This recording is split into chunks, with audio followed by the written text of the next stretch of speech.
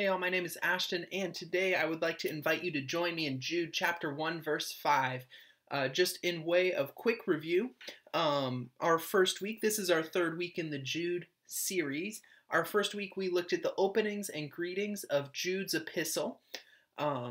We kind of noticed the three things he prayed for, that the mercy, peace, and love of God would be multiplied to his audience.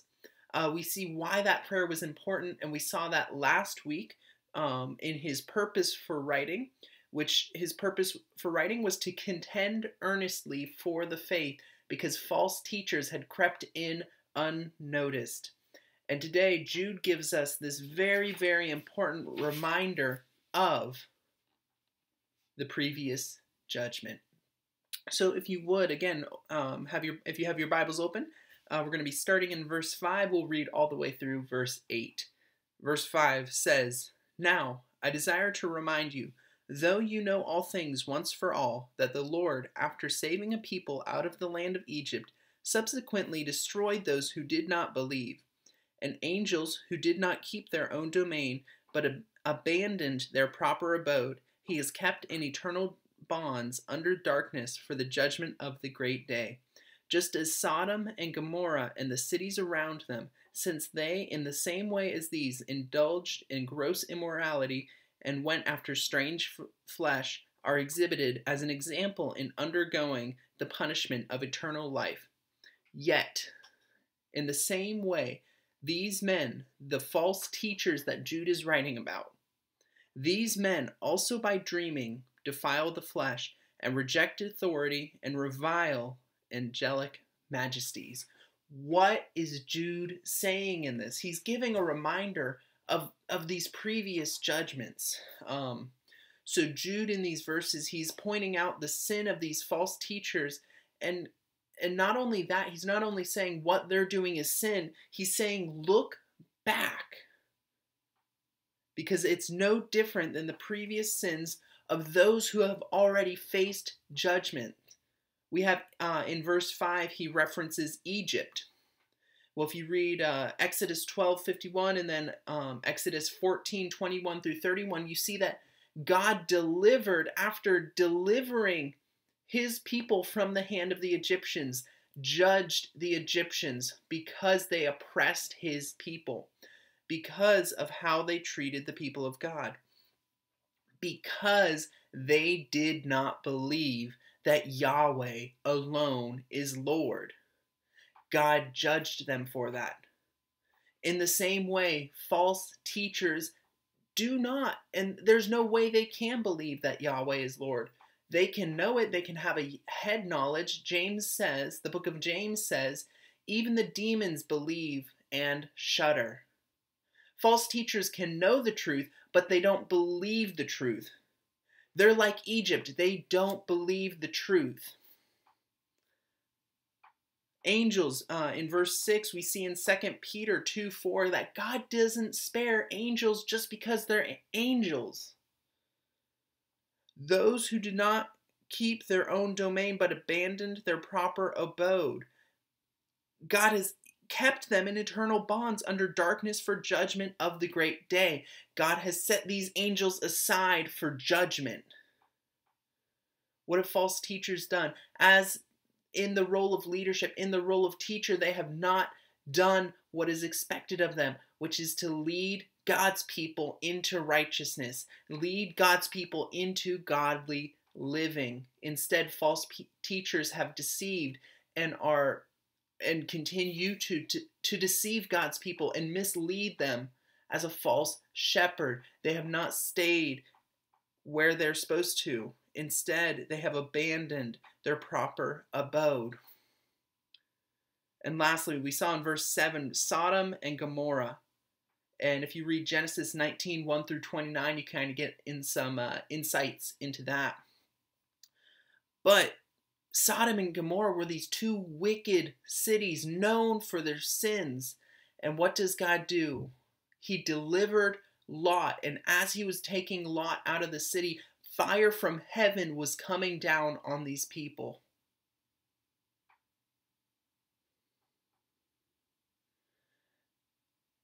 these false teachers in the same way are indulging in a gross immorality. Their morals do not align with Scripture.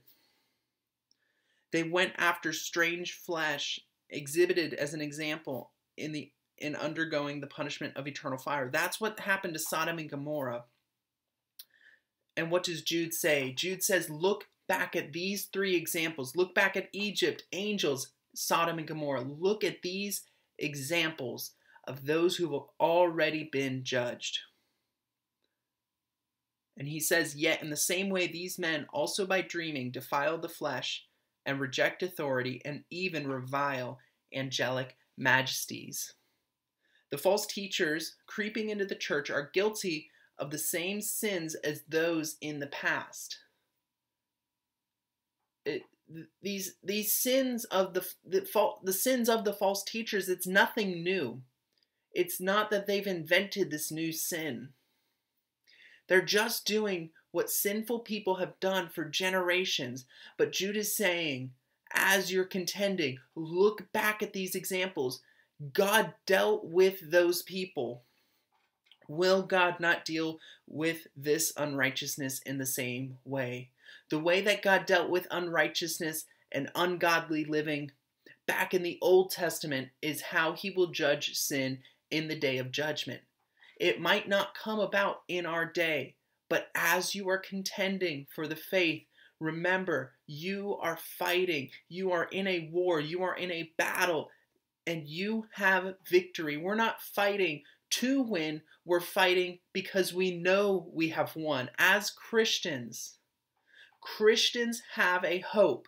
They have an assurance that as they stand firm in the faith, as they contend for the faith, as they fight for the faith, we can know that we win. No matter what, we win.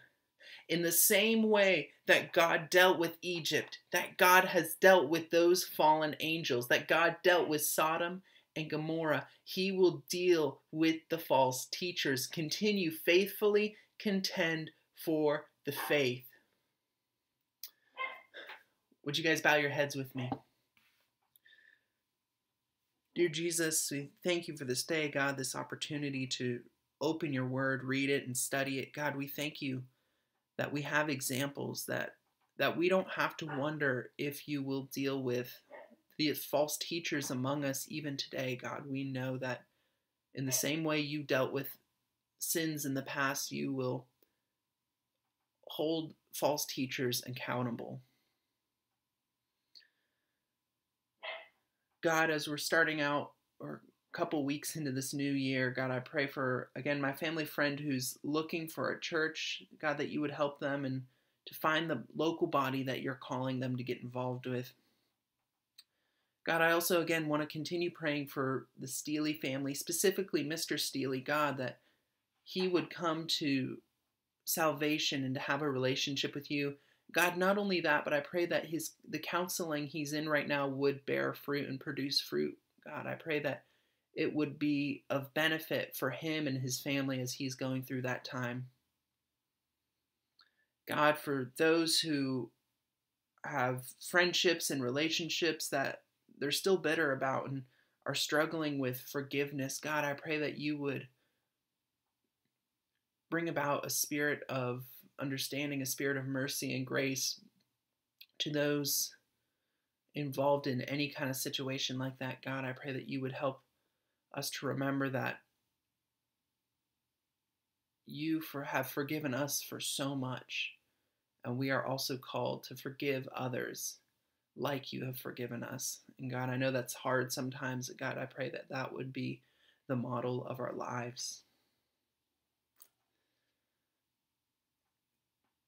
God, I pray for sisters and siblings and family members and friends and acquaintances and co-workers who have rejected you, God, and who have not come to a place where they have made you Lord and Savior of their life. God, I pray that you would give the believers in those people's lives opportunities and chances to share your gospel with them so that they could come to have a relationship with you. Father, it's in your name that we pray. Amen. Hey guys, thank you so much for watching. I really enjoyed this lesson. I hope you did too. Again, these are always encouraging to me. Just want to give a quick reminder. Again, it's in the link below. It's kind of hard to see, but the outline that I'm using each week, I have all my notes that I'm using for teaching. That is available. If you go down, there's a Google Drive link. You can download it where you can print it on one page, kind of front and back, like a little booklet, which is what I'm using. Or for 2 pages, it's just formatted a little bit differently, so it makes sense for the 2 individual pages. But then you can have just a little study resource for any time you're going through the book of Jude. Again, you can just kind of see some of the common themes and key themes as you're doing a study of that. And again, thank y'all so much for watching. I'll see y'all in the next one. Take care.